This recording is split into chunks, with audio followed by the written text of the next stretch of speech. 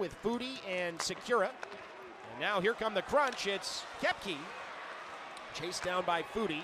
So he never got a shot away, but the threat continues. Kepke's stick lifted now in the near corner and picked up by Foudy. It's going to be a 2-on-1 for the Monsters. Foudy, right circle, waits, fires, and he scores!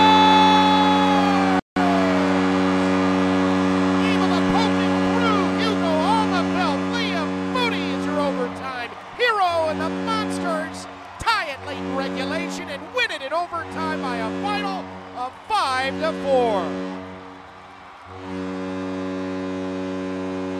Cleveland certainly relieved to come away victorious in this one, up 3-0. And they end up winning by a final of 5-4 in OT. Foudy on a 2-on-1 with Syracuse, shot it out of the right circle.